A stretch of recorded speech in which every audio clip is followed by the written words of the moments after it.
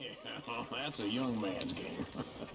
Ooh, yes. We can get up to some mischief here, all right. Just remember, keep a low profile. Will you remember that, though, Arthur? Probably not. Let's park up down the end there, near the stables.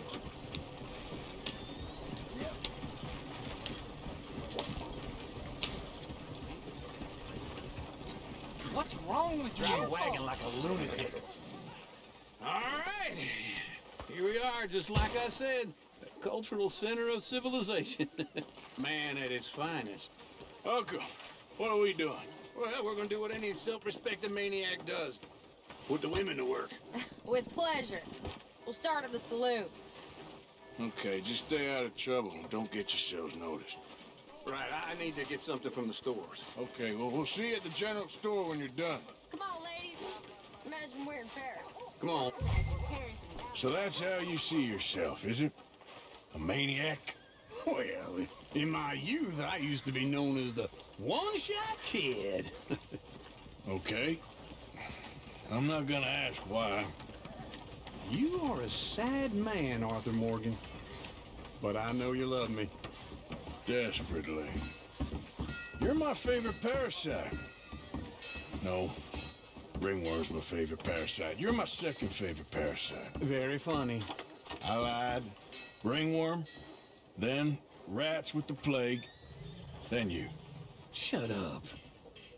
This is the place now. Come on. Morning. So, what do you need? Hell, a drop of whiskey for a start. You know, something to pass the time while we're waiting on the women. Always thinking ahead, ain't you? You're looking a bit tired there, Arthur. Why don't you pick up some coffee while we're here? Full stock list in the catalog here on the counter. Whiskey's on the top shelf, nearest the door.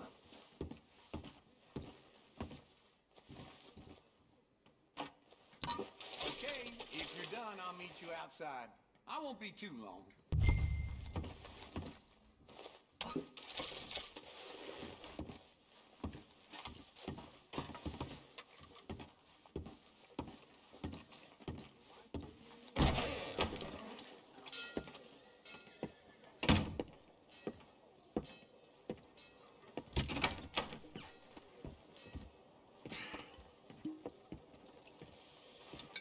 Here's to your good health, my sir.